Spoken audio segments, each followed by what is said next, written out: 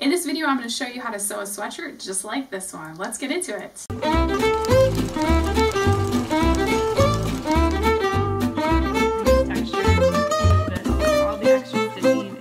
Hey guys, it's Elizabeth from ElizabethMadeThis.com, helping you sew something creative. If that is right up your alley, go ahead and hit the subscribe button and the notification bell so you don't miss anything. Today I wanted to show you guys how to sew a sweatshirt. So the sweatshirt that I'm wearing is just a variation of a raglan t-shirt. So I'm going to show you how you can take a basic raglan t-shirt and modify it so that you can make a sweatshirt out of it. And then I'm going to show you how to make a sweatshirt from top to bottom. So a little bit about the fabric that I'm using before we get into it. I am going to suggest that for this project you're going to use just regular sweatshirting fabric. You can get that at a fabric store. In my case, I found actually a sweatshirt that I could deconstruct and reconstruct so that it fit me better. And I found this really cool, pretty blue, and then I bleach dyed it. I'm going to leave a link in the description that tells you how you can bleach dye your own fabric. That's actually something that works really well for sweatshirting fabric, especially if you find one that's like a little bit darker color and you want to do something interesting with it. I will leave that description so you can go check that out. Just so you know, you don't have to start with a sweatshirt and then go through the process of deconstructing it, but just so you know, I'm throwing it out there that this is a refashion project for me because I have some interesting seams that you will not see in the final project if you're starting from scratch for this. So just something to keep in mind as we're going through this tutorial. Don't worry about it, we'll get into it. The other thing I'm going to say is that because I'm using a sweatshirt that I deconstructed, there was already ribbing. So that extra stretchy knit that is on the cuffs and on the hem and also on the neckline, that is something that came off of my original sweatshirt. If you don't have access to finding ribbing, I'm going to suggest that you use a knit that has a little bit more stretch to it. Something that has some weight to it, something that when you pull on it, it's going to snap right back, because that's really what ribbing is doing. It's you place it on your neckline and on the cuffs and on the hem so that when you pull it over your head, it fits your head, right? So that's the purpose of ribbing. And I will also leave a link in the description to some sources where you can find some ribbing fabric if that's something that you're having a hard time finding. So that's all the basics of getting into the tutorial. Let's jump into the tutorial and I'll see you on the other side. So let's talk about how to make a DIY sweatshirt pattern from a raglan t-shirt pattern first. So the first thing you want to do is take your front piece and you're going to extend the side seam down right at the bottom of the armhole and then draw a vertical line straight down to the hem. And then after that, just cut off 2 inches from the hem. So that's what you need to do for your front piece. Next, for your back piece, you want to extend that side seam down there at the bottom of the armhole. Just draw a vertical line straight down to the hem, just like you did for the front piece. And then also cut 2 inches off from the hem. And the last thing you want to do for the pattern pieces are to add a 1/2 inch to the side seams right at the bottom of the armhole, just like the other 2 pieces, and then draw a line straight down to the hem, and then add or subtract length as you need to on your sleeve piece so that the bottom of the sleeve ends 2 inches right above the wrist, and that's going to leave space for the ribbing. So you need to cut 1 front, 1 back, 2 sleeves, 1 neckband, and also some ribbing, but we'll take care of the ribbing later in the video. So first things first, go ahead and fold your front piece together so that it's right on the center front line, and then make a mark 1 inch away from that center front line and then 2 inches down, and then draw a line with a washable marker there, and then we're going to cut that part away. So this is going to make a little triangle that we're going to fill up with ribbing. So you can go ahead and just cut along that line just like I've done here, and do not throw away that piece because we're going to use it in the next step. So now I've got my little triangle there, and I'm just going to put it on top of a scrap of my ribbing fabric, and then I'm just going to mark a 1/4 inch on all of the sides there. So I'm just taking my washable marker out there, and I'm just going to mark a little 1/4 inch line on all of those sides. This is going to give us this little seam allowance which we can sew into that gap that we've cut out of our sweatshirt. So this ribbing, this is kind of a detail that you see on a lot of ready-to-wear sweatshirts, so that's what we're going to do here. So now I'm just going to grab my scissors and I'm just going to cut right on the lines that I made there, and then we're going to take this to the sweatshirt and we're going to start pinning it together so that we can sew it in. Okay, so I've got my piece and I'm going to flip it over. So I've got right side to right side there. I'm just going to pop a pin in there. And now we're going to take it to the sewing machine. We're just going to sew right down that little part and then we're going to flip it over and sew the other side. So now I've got my machine set to a zigzag stitch with a 0.5 width and a 2.5 length. And I'm just going to sew with a 1/4 inch seam right down to the bottom of my triangle right there. When I get to the bottom of my triangle, right near the tip, I'm not going to sew all the way to the tip, so I'm going to stop about a 1/4 inch shy of that. I'm just going to go ahead and clip my threads there so I can flip everything over. It's a little bit easier, I find, to just go ahead and clip everything before I just do the other side.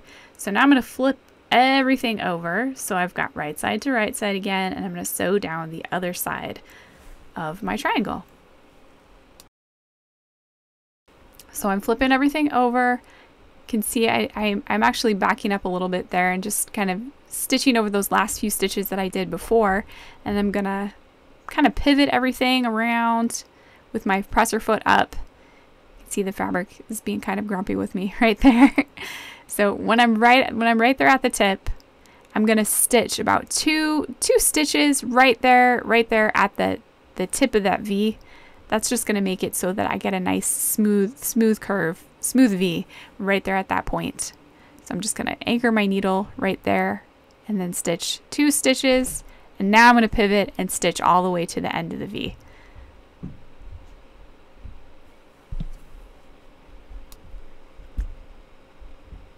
So now go ahead and just clip your threads there. And now we're going to go ahead and finish the inside of this. So I'm just pressing with my hands the seam towards the body of the sweatshirt. And now I'm just going to stitch down kind of close to where that seam line is. Just on about 1/8 of an inch away from that. So I'm just getting my needle anchored there and I'm just going to keep on stitching all the way around that V. So let's just go ahead and do that. So stitchy stitch stitch. Right there, close to that stitch line. Just always making sure that that seam is pressed towards the body of the garment. Just gonna pivot everything around at the bottom of the V there. Again, I'm just making sure that that seam is pressed towards the body of the garment. So just go ahead and finish up sewing this little part and then we'll get on to sewing our sleeves. So now we need to pin our sleeves to the front side of our sweatshirt. So I've got my sleeves and I'm going to pin the front part of the sleeve to the front. So just using 1 pin per sleeve there. Nothing fancy here.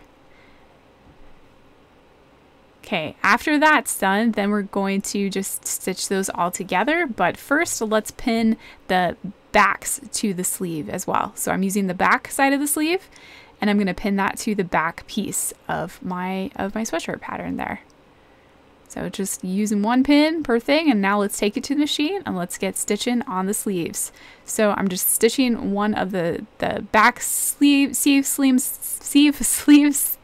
there. I'm just stitching down everything. I'm using a 3/8 inch seam allowance, but you go ahead and use whatever seam allowance you have in your particular pattern. Just going to keep those edges hanging out together, making sure that they're even as I'm stitching.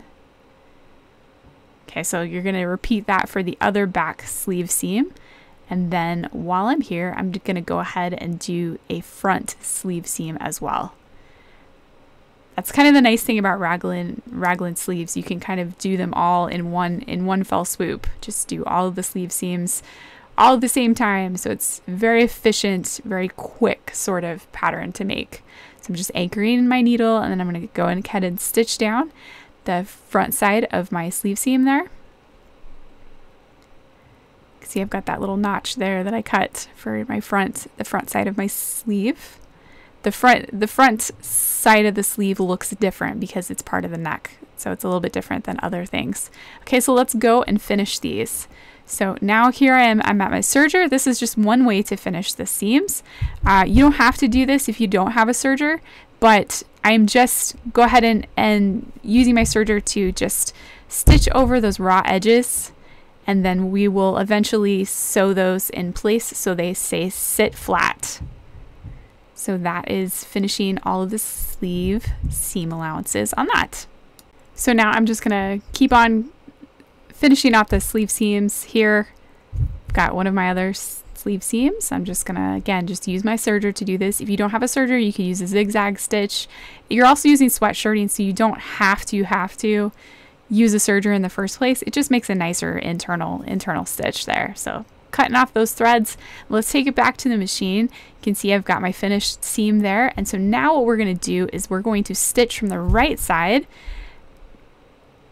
I've got my sleeve seam pressed towards the body of the garment, and I'm just going to stitch down that seam. This is just going to help all those seams stay flat on the inside, and so they're not flopping around. So it's going to be a lot more comfortable to wear. When you've got heavy knits like this is a really good way to finish seams.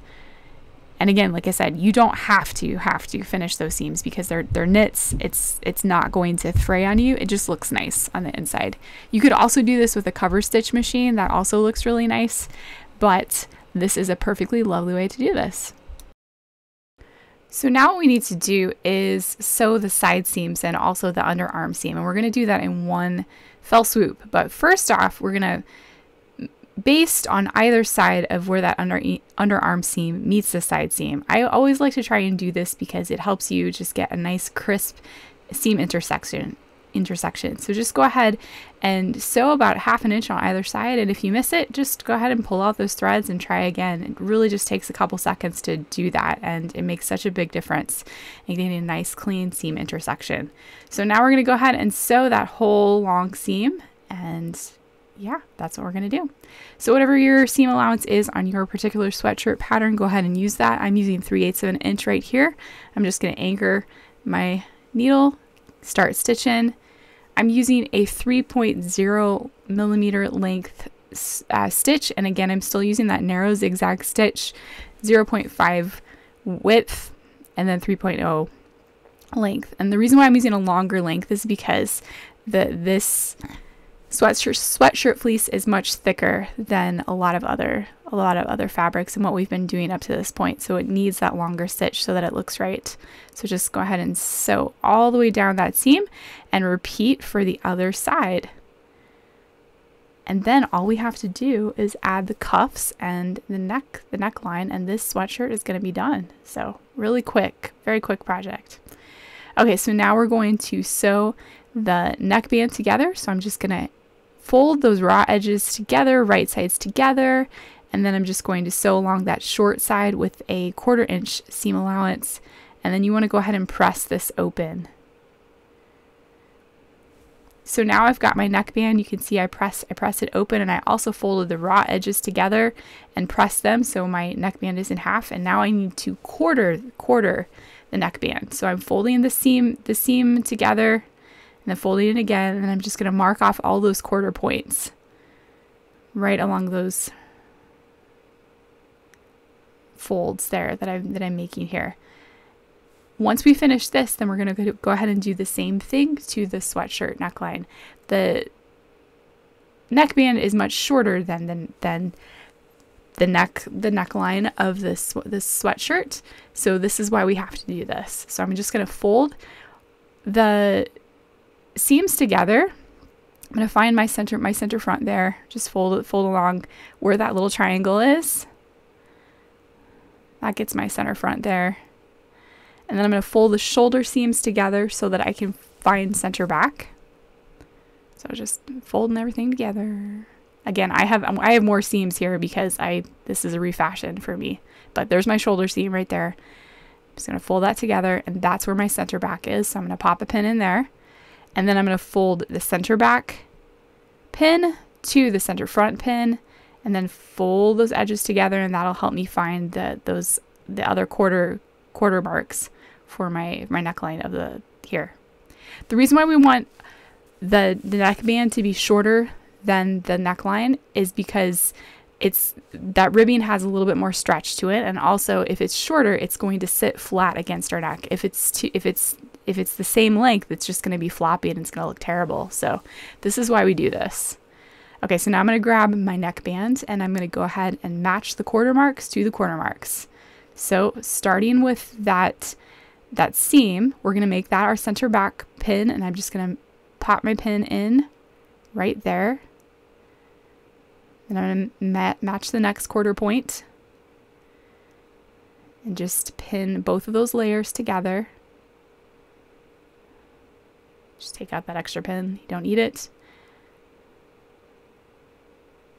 Mark the next one, pin the layers together. And we're going to do the same thing with that last pin. And then we will take it to the machine. And just so that you can see when I pull it up, like how much more space there is that we're going to have to stretch out that ribbing as we sew it. Okay, so now we're at the machine, and I'm just going to sew everything together with a 1/4 inch seam allowance.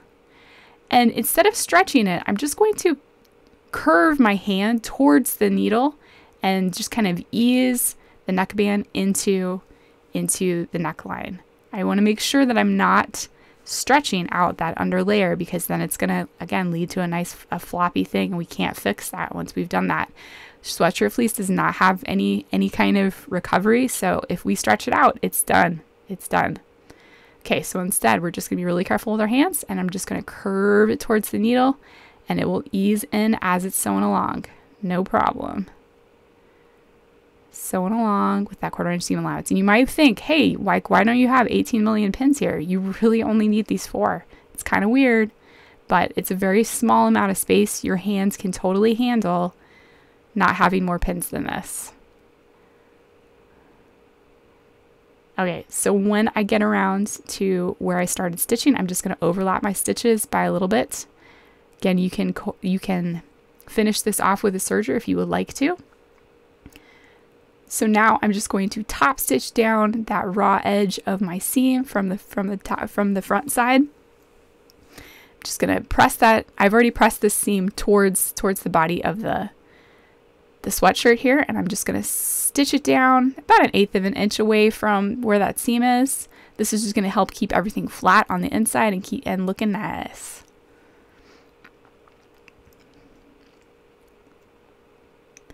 Again, I'm sewing still with that narrow zigzag stitch, and I've lengthened it to about 3.0 millimeters.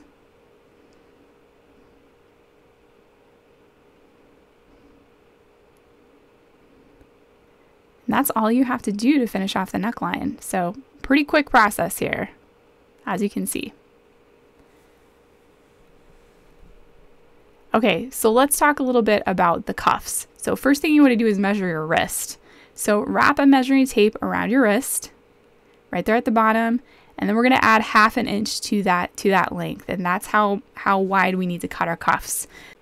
You want to cut 2 cuffs 4.5 inches tall, and the measurement of your wrist times 1/2, and then go ahead and press those in half with the raw edges together, just like we did with the neckband. So here I've got my cuffs, and you want to make sure that you cut 2 of them.